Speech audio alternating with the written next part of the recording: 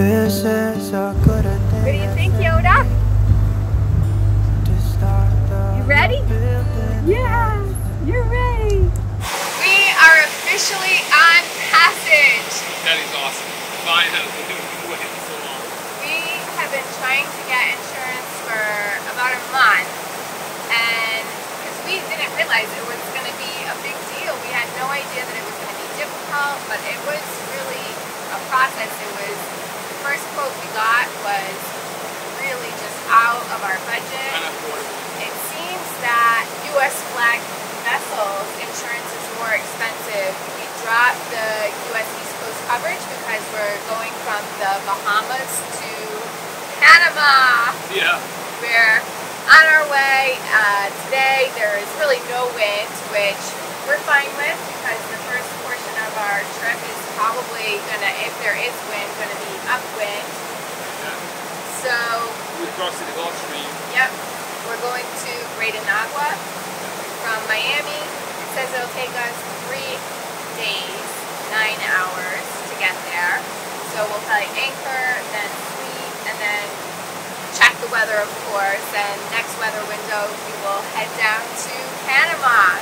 We were thrilled this morning when we got the email that there was a company offering coverage within our budget, even though it's still a lot of money.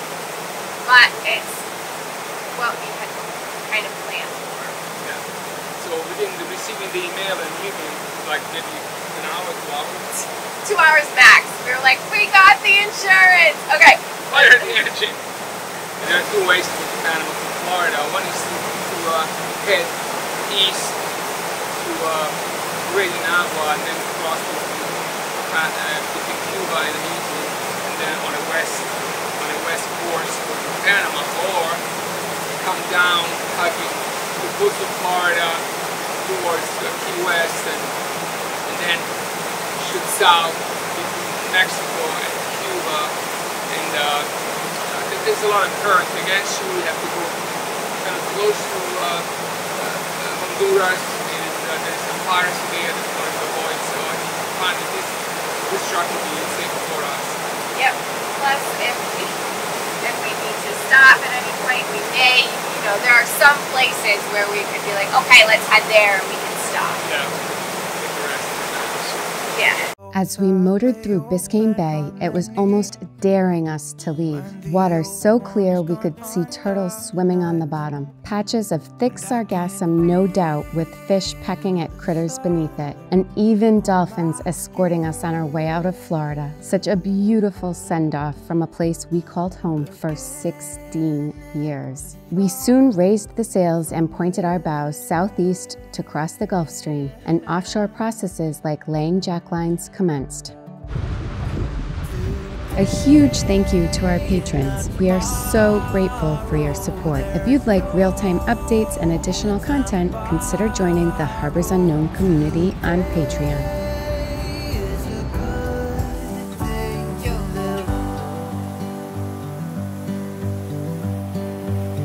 This morning has so clear a light as any to see the horizon in the far. If you're enjoying this video, give it a thumbs up, leave us a comment down below, and be sure to subscribe to our channel. How do you feel about lunch? I'm hungry. Yeah, I'd like to eat something too. Alright, so what do you mean? I was thinking the coleslaw with either the tuna or the salmon, so we don't have to cook. Yes. I also want to make those little potatoes though. Oh, awesome. Yes, so we'll make those good. Cool. Good.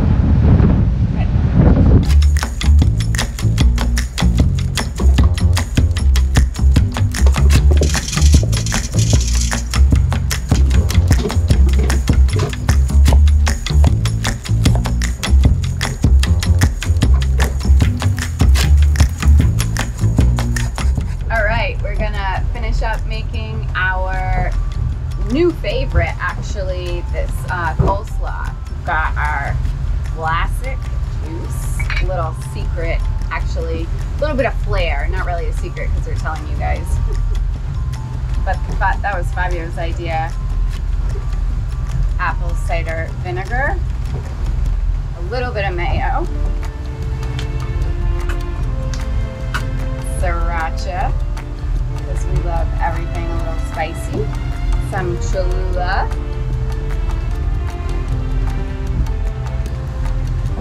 adobo.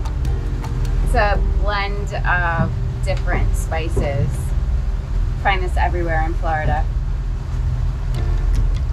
And pepper. Olive oil? Oh yeah, olive oil too, that's right. You cannot eat anything without olive oil. No. I always feel like when I'm first mixing it up, I never have enough stuff, but then I just need to be patient because it seems to kind of work out. And by stuff, I mean condiments. Now we can add our wild caught salmon from Chicken and Sea. So I don't know how wild it is, but that's what the marketing proclaims. And this is great while you're on passage because it's nice and kind of easy. You know, you're chopping some stuff, but you don't have to cook anything. And we're just gonna mix it all up.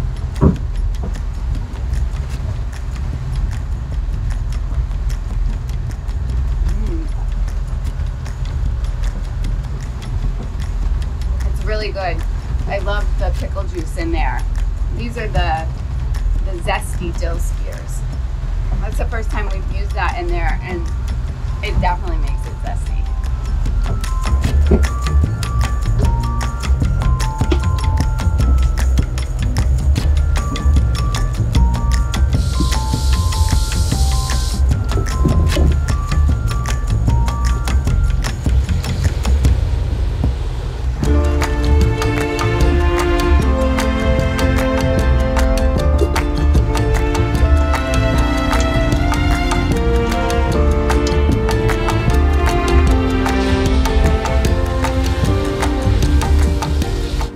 This looks delicious. Thank you.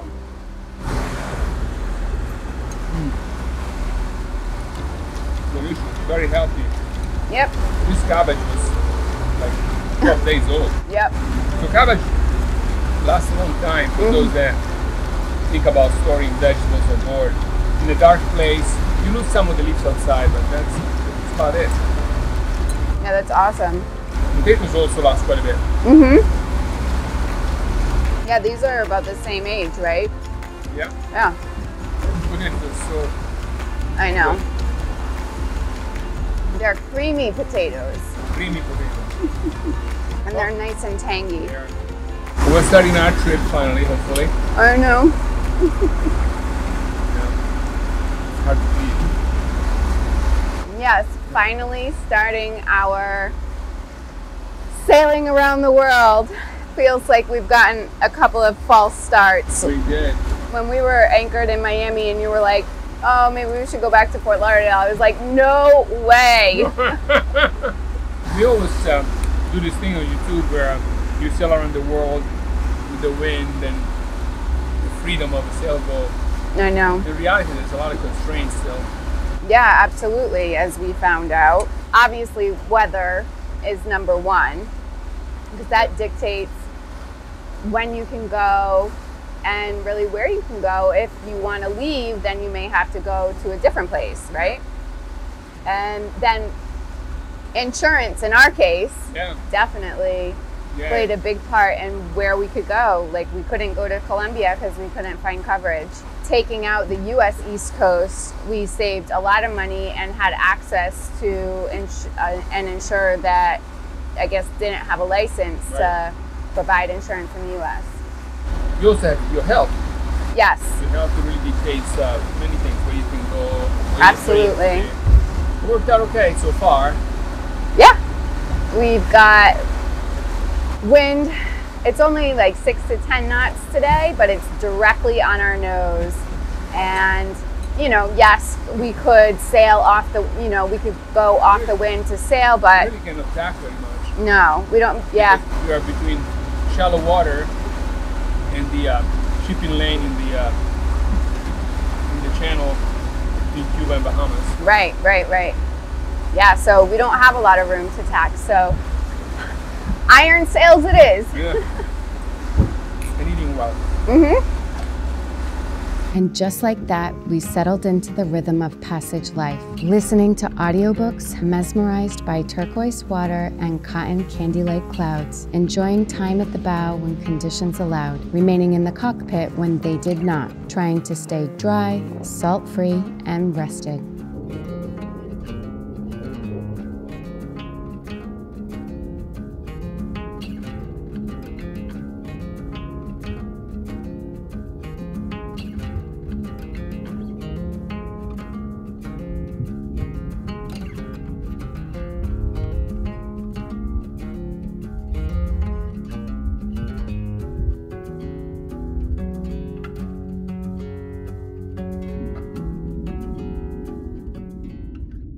Today is Friday, day 3 of our passage.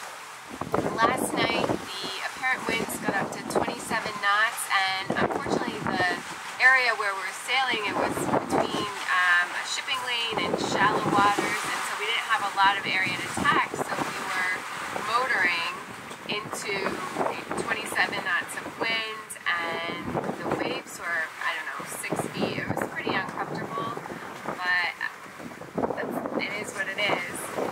Today, this morning actually, we realized that we've got just 40 gallons of fuel on port and 64 on starboard, and we had planned to refuel in Great Inagua, but Fabio was doing some reading, and it seems that the fuel there can have problems, so we would really like to just sail all the way to Panama and not refuel in Great Inagua.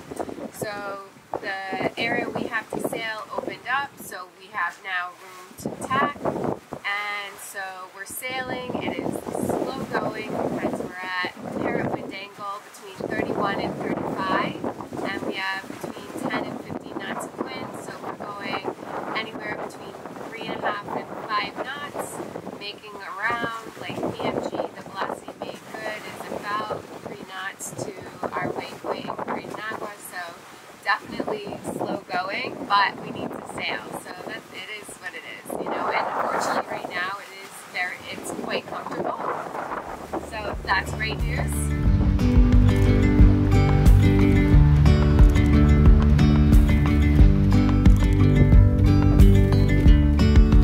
Yesterday there was sun and there was rain. Seems each evening the winds pick up, the waves get bigger, and it gets bouncy. Kind of. What do you think? What do you think? No bueno. There's something in the air and a sparkly shimmer on her skin, restoring everything within.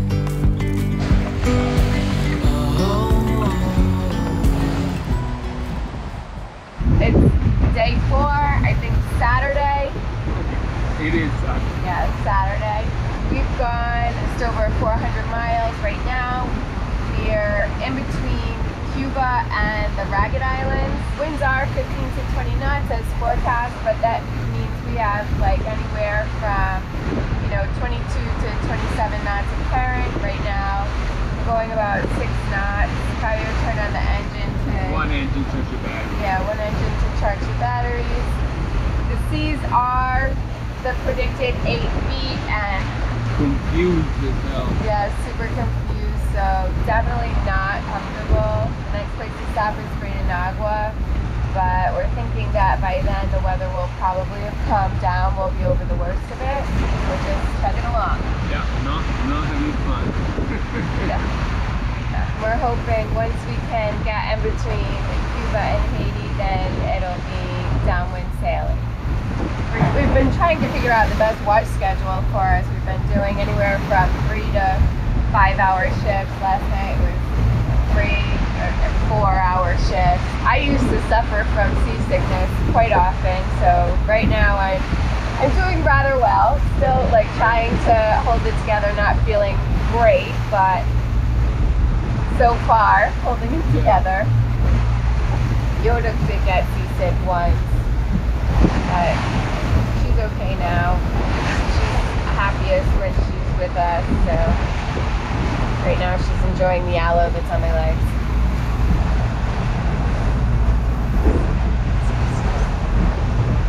The rhythm of tacking, reefing, taking watch, eating, and resting set the beat of our days rather than sunrise and sunset. That is the life of a sailor on the sea. Definitely not glamorous, but absolutely rewarding. We feel accomplished navigating these circumstances to our next port.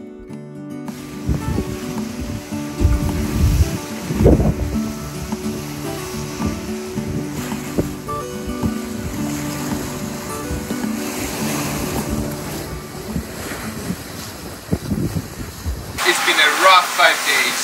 We started first motoring in the Bahamas class, going very slow against current and wind. Then we decided that Great Inagua was probably not a good idea at that point, so we decided to go directly to the channel between Haiti and Cuba. And so we started tacking in the wind and in the current. High winds up to 25, 26 knots, waves of 10, 12 foot. We were going straight into it, so tacking back and forth between the Bahamas flat with shallow waters at points and the shipping lanes just north of Cuba. We had to take reefs up and down, first, second, third reef because the wind was changing constantly. And then last night, in the middle of the night, as we were thinking to do probably the last tack before entering the channel, we were going on the second reef and we had a wind that was reaching maybe 24 knots current. It wasn't that bad at that point. And all of a sudden I heard a loud noise and I looked up and the sail was gone. The top, the head of the sail, there's an aluminum plate that holds the sandwiches, the sail on top to attach to the halyard, ripped right through and the entire thing fell down. Thankfully we were heading so much into the wind that the entire sail fell into the stack back in a way that I've never been able to stack before. Full of terror.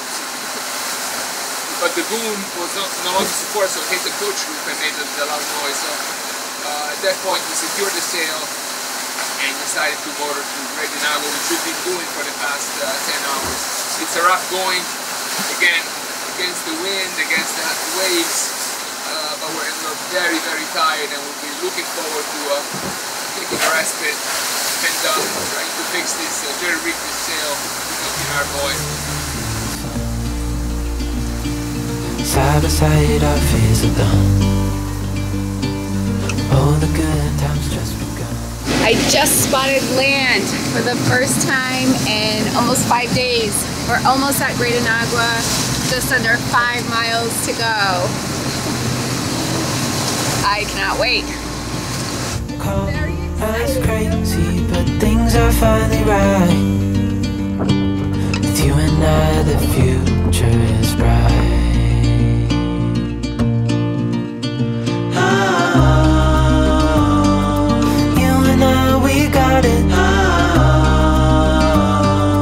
We don't need no more. Even in the hard times, you and I can weather any storm. Before I sleep, hear the crickets, see the moon. Side by side and through and through. No limit to what we can do. Oh, we know what we have, let's hold on tight. Found what we're looking for in life. Call us crazy, but things are finally right. With you and I, the future is bright.